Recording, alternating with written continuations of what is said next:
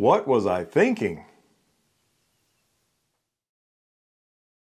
Hello, how you doing? It's Phil Thatch, and today I want to talk to you about my purchase of the Sony 200 to 600 f5.6 to 6.3 G lens. It's an internal zooming super telephoto lens at a very reasonable price in my opinion. But why in the world would I buy this lens? I don't even own a Sony camera. I've been doing photography and kind of bird photography for about 12 or 13 years now. And I started out, didn't have a clue what I was doing, but eventually I learned how to do it fairly good. And during those 12 or 13 years, I've kind of learned that what I like is an APS-C camera for bird photography, a crop sensor camera, and I like a lens like this. I like a first-party manufactured zoom lens. This is the Nikon 200 to 500, which is a lens I don't think I'll ever get rid of, even though I don't shoot f-mount cameras very much anymore. But this is kind of what I like. Now I experimented and bought a super expensive 500mm f4, and man, that thing was so huge and so heavy, and I mean, it was awesome, don't get me wrong, but really I do better with a zoom lens. So just in case I get close to the subject, I'm ready for it. Of course, I pay a sacrifice, maybe a tiny bit in sharpness, and definitely these super zooms don't let in as much light as an f4 prime. But they're a lot less expensive, and because I'm not investing huge amounts of money in those super primes, I can experiment a lot, and I can experiment with multiple brands. So I've discovered that you need three things, or I kind of look for three things in my APS-C bird setup. And those three things are a great lens, like this. This is a great lens for bird photography, inexpensive, great range. I also need a great camera body, and for years, my great camera body for that was the Nikon D500. It went great with this 200 to 500 lens, and it was really good. But now they've got this thing called Bird Eye Detect Autofocus, and this camera doesn't have it, and really Nikon doesn't have it in an APS-C body. Now sometimes I do use this little Nikon Z50, which I love this little camera. Sometimes I do use it for bird photography, but it doesn't have that eye detect autofocus. So that's what led me, just wanting eye detect autofocus led me to invest in some Canon gear. And at that time, Canon didn't have eye detect autofocus in an APS-C camera, but they do now. And here is my Canon 100 to 500, which if you watch the channel very much, you've seen Heather and I both use these quite a bit. Then they came out with the R7, which has great bird eye detect autofocus on this little lens. Super awesome lens because it's so small, so compact. But for years I've also been looking at this lens and have thought, wow, what a great lens. This is the Sony 200 to 600 f5.6 to 6.3. It zooms internally, so its size doesn't change, which that's a good thing and a bad thing, as I'll tell you a little later.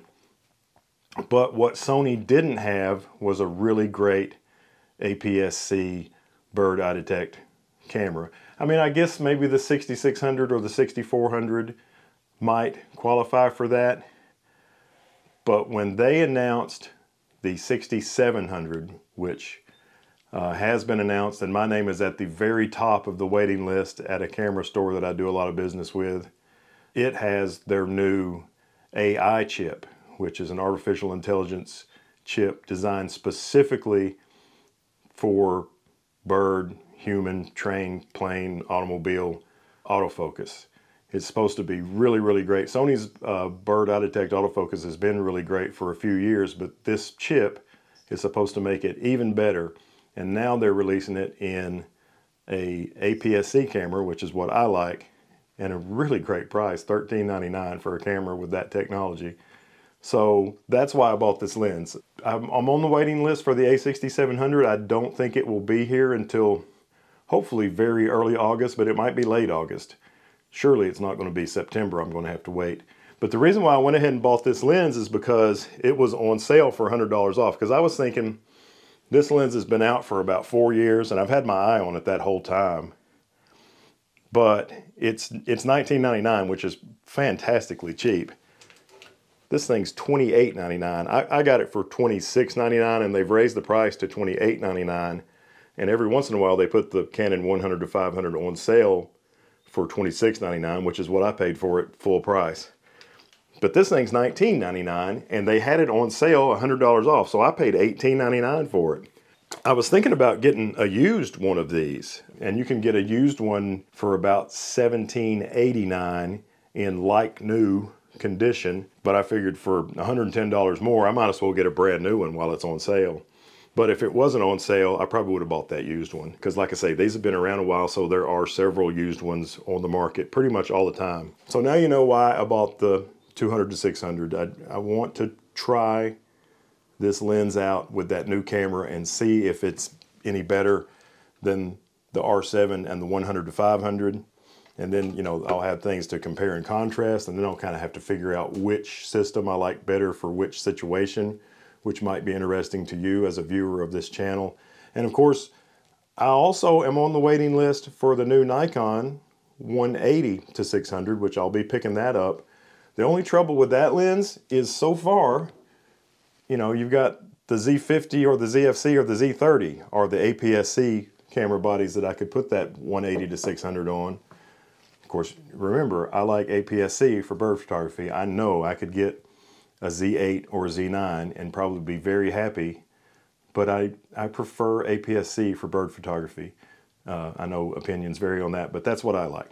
So now that we know why I want to get this lens, let's talk about what it feels like just holding on to it and seeing it. You know, I was thinking that it would feel a little bit more premium than it actually feels. I mean, don't get me wrong, it feels really nice, but it just doesn't have a super premium feel, which I guess that's why it's a G lens instead of a G master lens. But it does have some buttons that can be programmed. I've had lenses with buttons that can be programmed before. I never use them. The focus throw is super small, less than a quarter of a turn to go from 200 to 600. So that's really awesome. And it's interesting to me also because Nikon lenses go clockwise to zoom, and Canon lenses go counterclockwise to zoom. So which way does Sony go? Do they zoom like a Nikon or do they zoom like a Canon? Well, they zoom like a Nikon. There's 200 millimeters clockwise to 600. So my muscle memory is going to be all over the place. After shooting with nothing but Nikon for years and years, it took me a while to get used to zooming backwards on the Canon, and now I'll be going back to zooming like a Nikon. But don't fret if you're a Canon fan. There's still going to be plenty of Canon content on this channel, but it will be supplemented with some Sony content as well. So it zooms like a Nikon. The tripod collar is nice. I wish it was, because this lens is fairly light. It weighs less than this lens by just a little bit, and a pretty good bit more than the 100-500. And the 100-500, you can remove the tripod collar completely, and I wish that was the case with this. Now you can remove the foot, and it's kind of, honestly, it's kind of a clunky mechanism that I worry will probably eventually get loose and wobbly. It just has that feel. It's got a nice collar that can be loosened and rotated. I wish it clicked into place when you got to perfectly horizontal or perfectly vertical, but it doesn't. But that's okay. I mean, that's not a big deal. It's got 4 switches on it: autofocus, manual focus. It's got 3 different positions for the focus limiter. You can do the full travel. You can do minimum focus distance to 10 meters or 10 meters to infinity. So that will speed things up. You got everybody has a different name for vibration reduction. That's what Nikon calls it, and Canon calls it image stabilization, and Sony calls it optical steady shot. So they need 3 letters to describe theirs. So they've got optical steady shot on and off, and then there's 3 modes, which I bet are exactly like the Canon modes 1, 2, and 3. So it looks pretty good. It feels pretty good. This is the first Sony lens cap I've ever fooled with, and honestly, I mean, it's pretty good.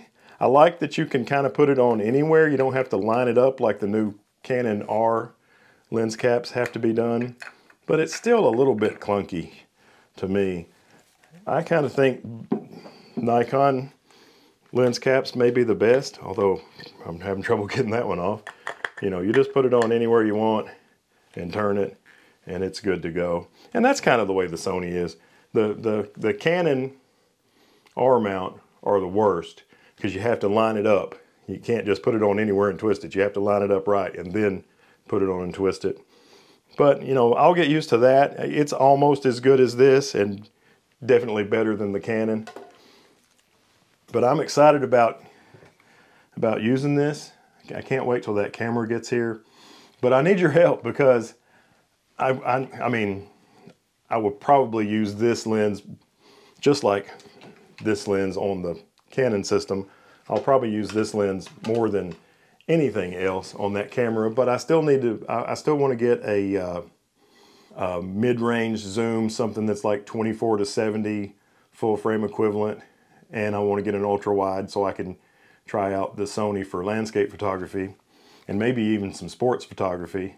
So some of the lenses I'm considering, there's the Tamron. They make a 35 to 150, which is a zoom lens, obviously, and it's variable aperture, but the aperture is f2 on the wide end to f2.8 on the long end. So that's a really unique lens, and I'm probably going to get one of those one day. Might be a good basketball lens. But another lens I'm considering is made by Sigma. They make an 18 to 50, which is 27, I think, to 75 full frame equivalent. Sony cameras have a 1.5 crop like a Nikon. They don't have the 1.6 crop like the Canon camera does. So the math is pretty easy. But anyway, I think it's 27 to 75 full frame equivalent, this Sigma lens, and it's 2.8, and it's tiny. It doesn't have stabilization, optical steady shot, but I think that might be pretty cool. And another lens I'm looking at, Sony makes an 11 millimeter, which would be 16.5 millimeters full frame equivalent, f1.8 lens for APS-C that I'm considering. And they also make a 10, which would be 15 to 20 power zoom. It's an f4 lens. So I'm kind of considering those two for ultra wide. So if you're a Sony shooter and you've got suggestions for lenses for sports and all around to use on an APS-C body, let me know in the comments. I'd be really interested to hear what you think. And don't be mad at me, Canon shooters. A lot of the Nikon, because my channel used to be exclusively Nikon, and when I started shooting some Canon, man, some of those guys got really mad. Please don't be mad at me. I'm just a guy who likes cameras. I'm not loyal to a specific brand. I think it's interesting to me, and maybe it will be interesting to you, to look at a lot of brands and see how they work. That way I can, because sometimes people ask me a question, well, what do you think about the Sony? Well, I don't know. I've never shot with one. Well, soon I will know what I think about the Sony, and I'll be able to answer that question.